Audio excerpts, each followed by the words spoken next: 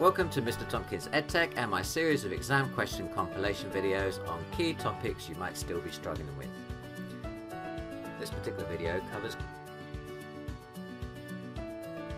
I've taken related questions from my past paper walkthroughs and given them to you here back to back. This series is intended for the last few weeks of your revision, and my advice is to go through all the practice papers and past papers before you look at these, or the compilation videos will be the mathematical equivalent of endgame spoilers for you. Having already worked through all the practice papers, these compilation videos will give you a deep dive on topics you are still finding challenging, give you more of an overview, helping you recognise command words, identify key features and strategies, building your confidence and helping you apply these techniques for future papers. If you find it helpful, please give the video a thumbs up, it will really help me out. Also, if you haven't already subscribed to my channel, why not do that now? I'll be making lots of these compilations over the next couple of weeks and you'll get notified of these as soon as I upload them. Right, let's get into it. Write 225 as the product of its prime factors. Okay, so we're going to do some prime factor decomposition here. There are various ways to do this. I tend to use a factor tree to do that. So I start with my number that I want to break down in a circle in the top, and then I think of two numbers that multiply together to give me that number. Okay, well, it ends in a 5, so it should be divisible by 5. So let's use one of my factors as 5.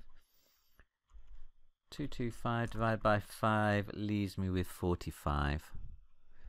Okay, now are either of those two numbers prime? 5 is prime, so that's a stopping point, but 45 is not. I can break 45 down into 9 times 5. Now again, 5 is prime, so that one's a stopping point, but 9 isn't. I can break 9 down even further into 3 times 3. Now those two are prime numbers, so all my branches are now terminating at a prime. So that means my number 225 is going to be all those terminating branches multiplied together. So 3 times 3 times 5 times 5. So 3 times 3 times 5 times 5, which is going to be my answer. Now, sometimes these questions ask for it in index form, in which case you could just rewrite it as 3 squared times 5 squared, but actually it doesn't specify it here, so either answer is acceptable. Question 9 wants us to write 280 as a product of its prime factors. Now there are different methods for doing this. I quite like the factor tree method, where you start with 280 in a circle at the top, and then you think of two numbers that multiply together to give you 280. So I'm going to pick, well, let's go with 2, and 2 times what? 140 is equal to 180. Now, if your number is prime, like 2 is, that's a stop. If it is non-prime, if it's a composite number, then there will be two other numbers that you can multiply together to give you 140. So how about 10 and 14? Okay, now 10 is not prime, so it splits up as well. So 10 is 2 times 5, and 14 is 2 times 7. Now 2 is prime, 5 is prime, 7 is prime. So all of my branches are now ended.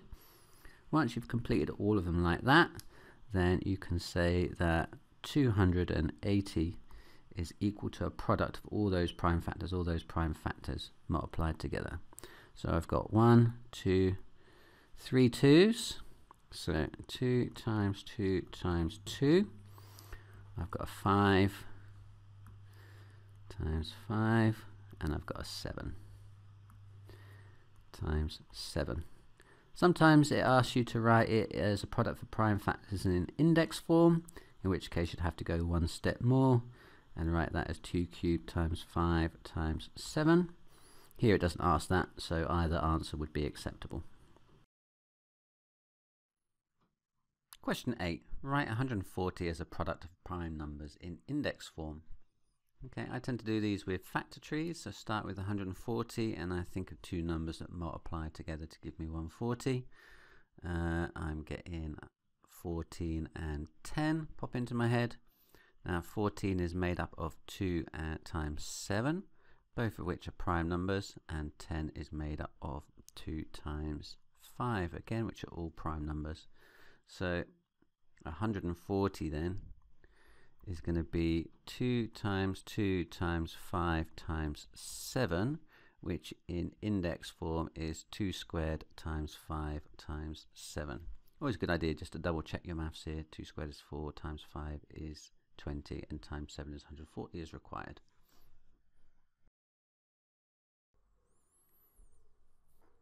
Question 5. Write 36 as a product of its prime factors. Give your answer in index form. Now I like to do these as a factor tree, so starting off with 36 as my top number, I need to find a pair of numbers that multiply together to give me 36. 3 and 12 spring to mind, so 3 goes there, 12 goes there. 3 times 12 is 36. Now 3 is prime, so we can stop on 3, but 12 is not prime. I can think of two other numbers that multiply together to give me 12. Let's choose 4 and 3. Again, 3 is prime, so that's a stopping number, but 4 isn't. I can break that down into 2 and 2, which are both primes. So looking at all of our terminating branches, multiplying those together will give us our original number.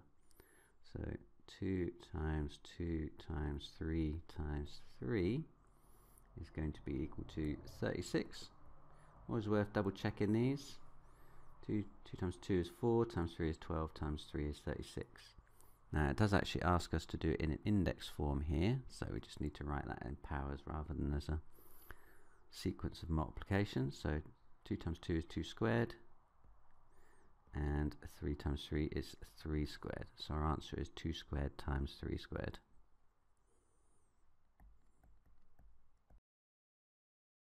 Question 21.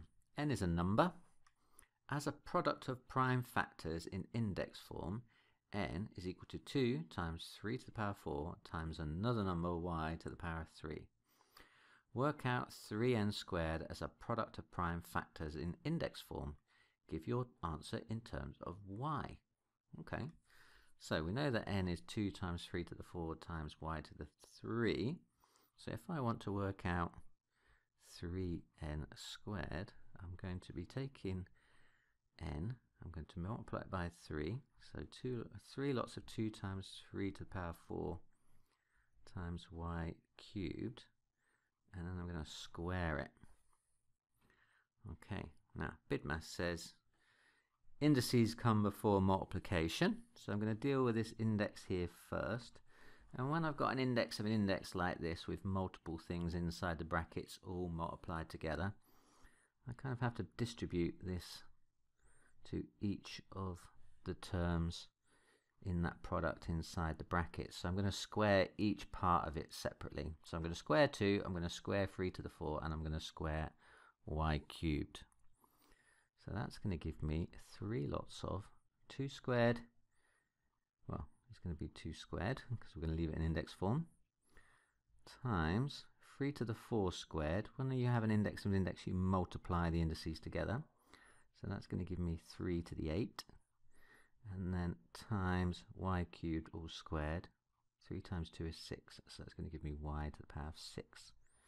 Okay, so now I've got 3 lots of 2 squared times 3 to the 8 times y to the 6. Now those things are all just multiplied together, so I can just combine this term with this term. If I've got 3 to the 8 and I times it by another 3, I'm simply going to get 3 to the 9.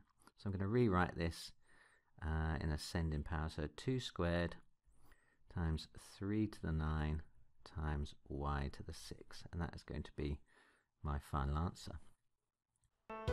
Well, I hope this video helped you get a better overview of the topic. If it did, give it a thumbs up. You can find more exam question compilations over here. For more past paper walkthroughs, click down here. If you want to visit my Amazon shop with my recommendations for calculators, revision guides and other maths related stuff, click down here. Good luck in your revision and in your exams, and see you again next time.